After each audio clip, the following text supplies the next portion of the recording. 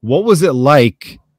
What's the audition process again? A show like The Daily Show, which has become iconic in the same way SNL is for a lot of comedians.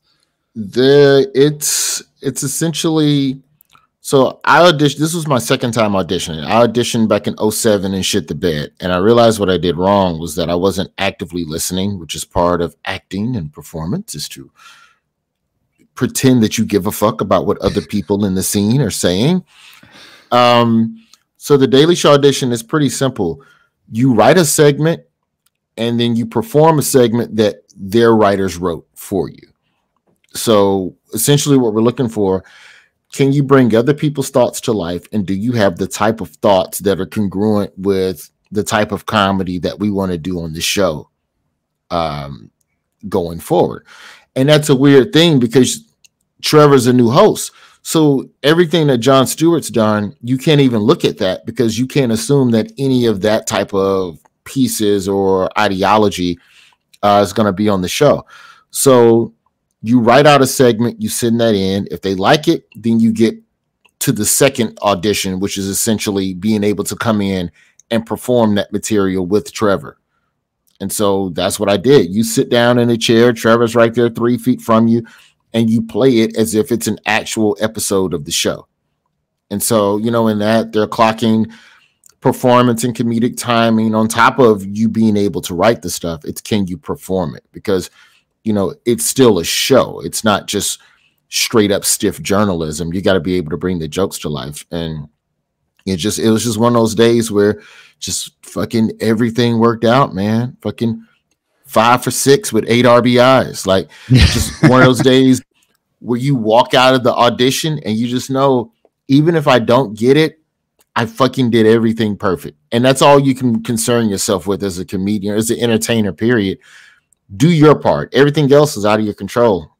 And that was that, man. Like, I was like, yeah, fuck y'all. I'm headed back to the airport. So I didn't even book a hotel. Like, I fucking landed at like 11 in the morning. My audition was at 4 and I was headed back to a 7 o'clock fucking red eye to go back to the West Coast, and got the call on the way back to the fucking airport.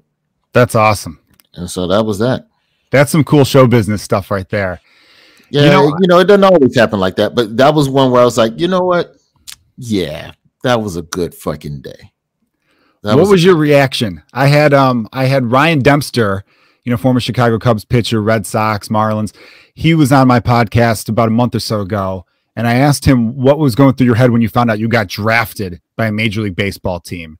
And I want to know what your reaction was, because the Daily Show, that's a huge deal. So I think people are always fascinated, like what goes through someone's head when they get this huge opportunity. Did you do like a little dance? You do a little fist pump? You do a little shoulder thing? What'd you do? I sat in a corner and cowered in fear. I am more motivated by fear of failure than I am a desire to succeed. And I don't know if that's the best approach, but it's gotten me 23 years in this business. So I will accept it. I don't want to be the one to fuck it up, you know?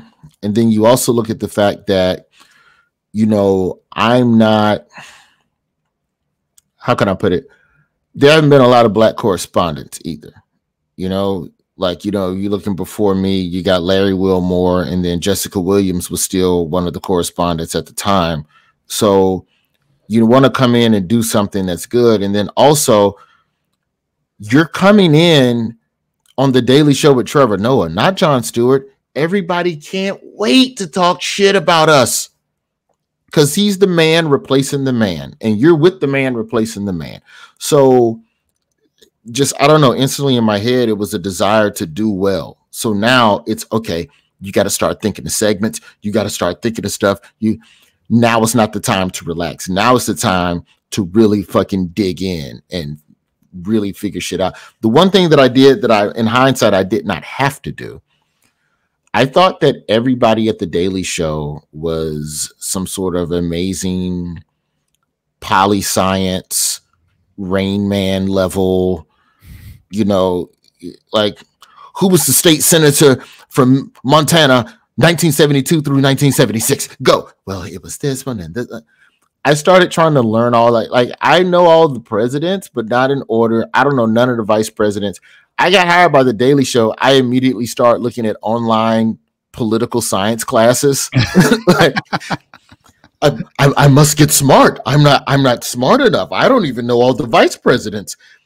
And that was something I did not have to do.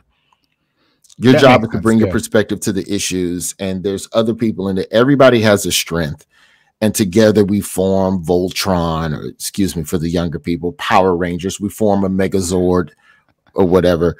And so that was probably the one thing I did not have to do.